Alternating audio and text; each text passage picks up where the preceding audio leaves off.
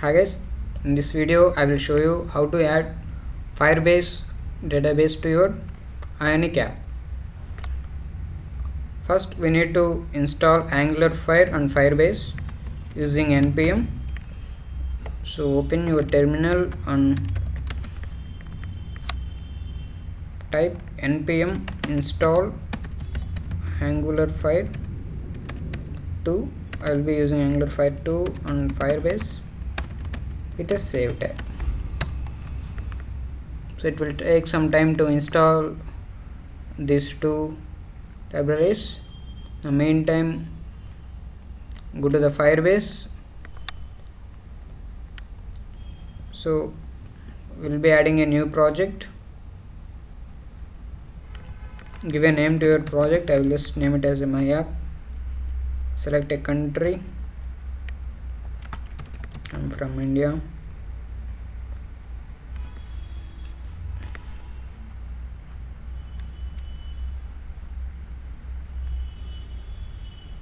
Now it will create a project for you. Meantime, let's check is it installation completed or not. Installation completed. So I will close this terminal.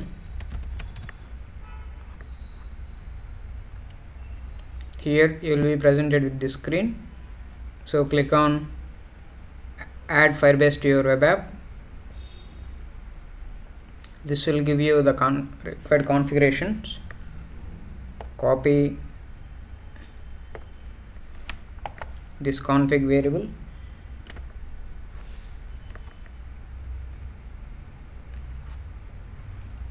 Go to your app.module.ts,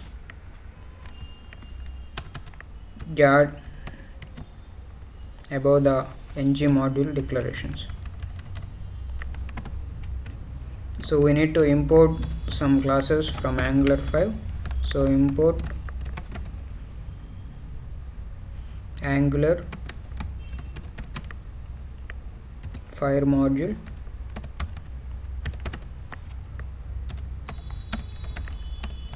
from Angular Fire 2. Angular Fire 2 we just installed it. So there is a small spelling mistake here, that is a Angular. Along with this we need to import Angular Fire database module.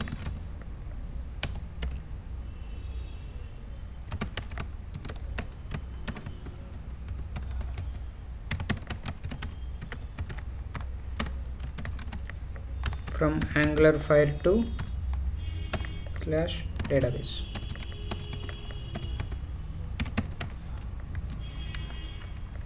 So once we imported these two,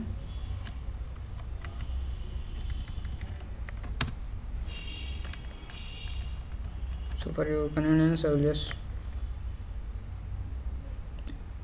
put a break here. We are importing Angular Fire database module from Angular Fire 2 within Angular Fire 2 database method. So in imports I need to include Angular Fire database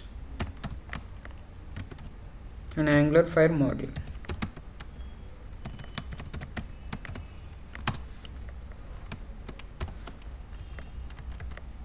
Actually this is Angular Fire database module, not Angular Fire database.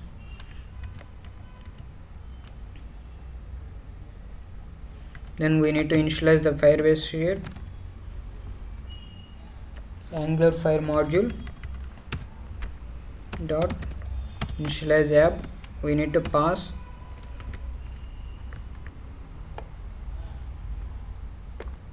this config variable to this initialize app function. So I will just put it as a config. So now we are done with the configuration. Now get back to the home. So for this we need to create in Firebase we need to create a database. first. So I'll go to develop. Within this I will select database.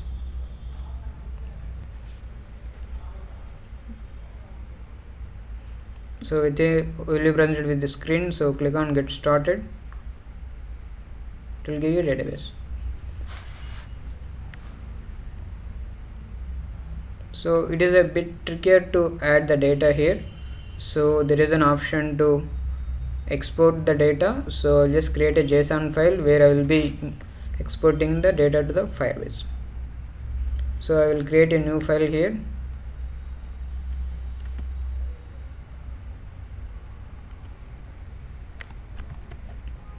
So let me call it as a heroes.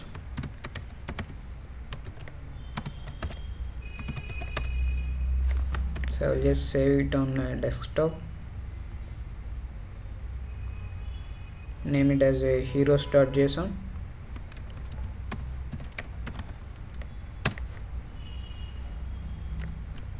So I'll be adding heroes from DC, Batman and Marvel. Let me Iron Man. So our database has a heroes object. Within heroes object we have two items.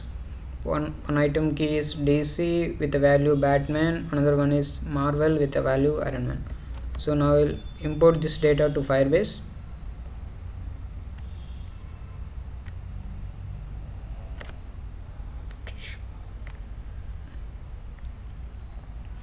Click on import, select heroes.json, click import. Now you can see here the database added. So now our database has a heroes object with two columns here. So now we need to get this data to our app. So let's close this file. So in our home.ts file I'll be creating a function named as get data from Firebase. So we'll use this function to get the data from Firebase. I need to call this function in the constructor because constructor will run when page opens.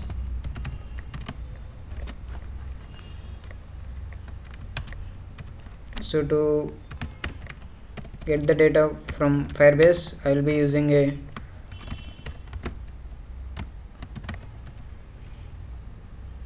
Angular Fire database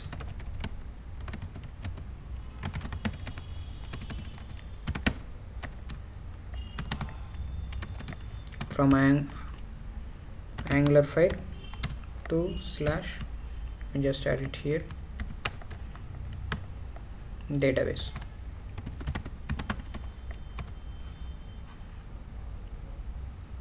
So I'm doing same mistake again. Now it is okay. So I need to inject Angular Fire database to my constructor. So I'll just add it here. So public, let me call it as AFD Angular Fire database.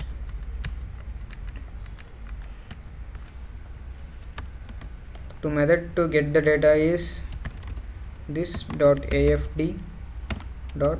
See, now we have four functions or objects here. So we'll be using list first. So within list I need to specify the key which I want to access. Here the key is heroes.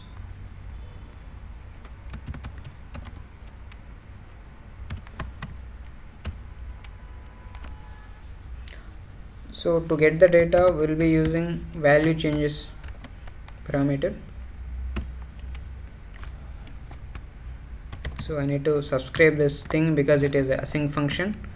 So once subscribe, once I get the data, let's call it as a data, this function will run. For now I'll just log the data.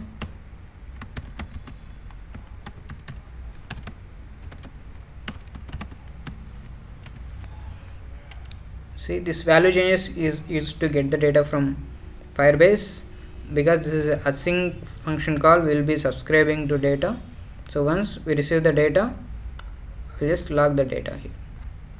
So let me run this file. Now the app is loading. If I go to terminal, you can see if we are receiving the data or not.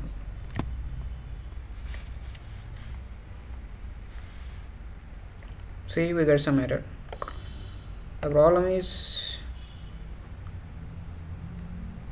permission denied because we didn't change the secure rules here.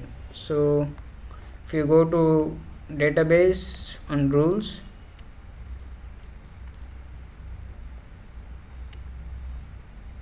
so the rules is like we can only read or write data if we have authorized account. So now we don't have it. For now, let's just put it as both as true. So now we can read the data, save it, click on publish. So you can see rules are published. Now I will try to reload the data, reload the app again. So how to reload it? I'll just, I don't know, once I reload it, you can see the data is here. You can clearly see it came as a list. Again, now I will try to display them in an app. So we don't need app module.ts now. I'm just closing this thing. So I'll just create a variable named as item here. Once we receive the data, we assign this data to items. So now we are getting the data in the console log. Let me just try to display on our app. Okay, what I will do is I'll just delete this and add Ion item here.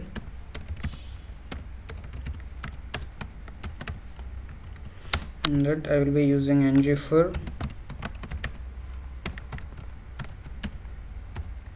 let item in items.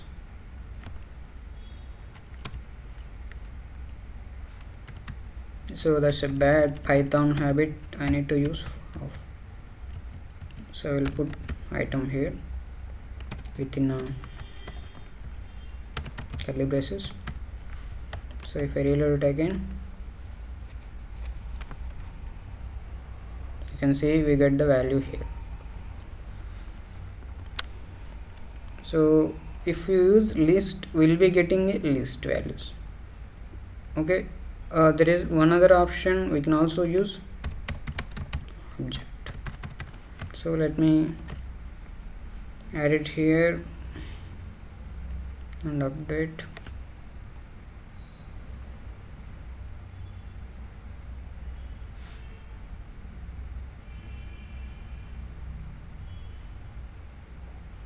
You can see I'm getting a object here. So ngFor doesn't work because we are getting an object. It only works for list right now.